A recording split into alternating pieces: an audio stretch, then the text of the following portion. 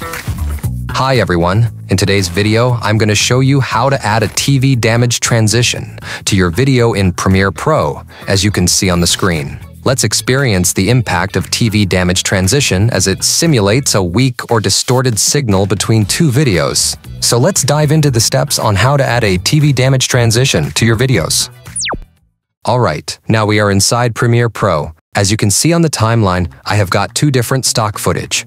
Also, I have already got some pre-made TV damage transitions overlay on my computer. These overlays will help us to add TV damage transition to our videos very easily. You can find the download link in the video description of these assets if you're interested in using the TV damage transition to your videos. Now let's drag and drop the TV damage transition overlays into the project panel of the Premiere Pro.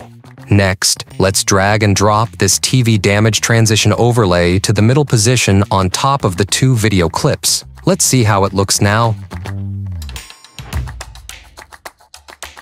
As you can see on the program monitor, the transition has some roughened edges that need to be addressed.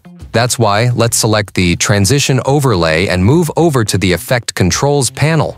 In the Effect Controls panel, find the Opacity section, and then click on the Blend Mode drop-down menu. From here, you can select any blending mode that is perfect for your footage. In my case, I'm going to select the Screen mode from the list.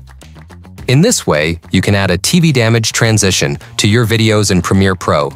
I hope you enjoyed the video. If you did, like the video and leave a comment.